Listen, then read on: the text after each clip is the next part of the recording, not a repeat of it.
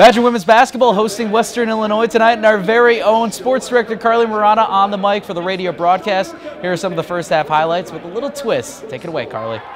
Western Illinois gets the offensive rebound. Brownfield for three from the right side, no good. Rebounded by Jimenez.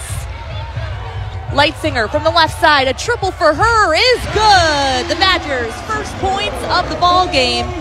Natalie Leitzinger for three. Porter again on the move, 2-on-1 for Wisconsin. Jimenez back to Porter, nice layup goes. Wisconsin takes a 28-22 lead.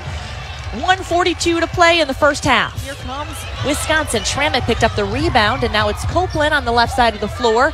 Skips it over to Schrammick, top of the key, three, good from Brooke Schrammick. All right, nice work, Carly. We'll take it from here. The Badgers win this one to 74-52.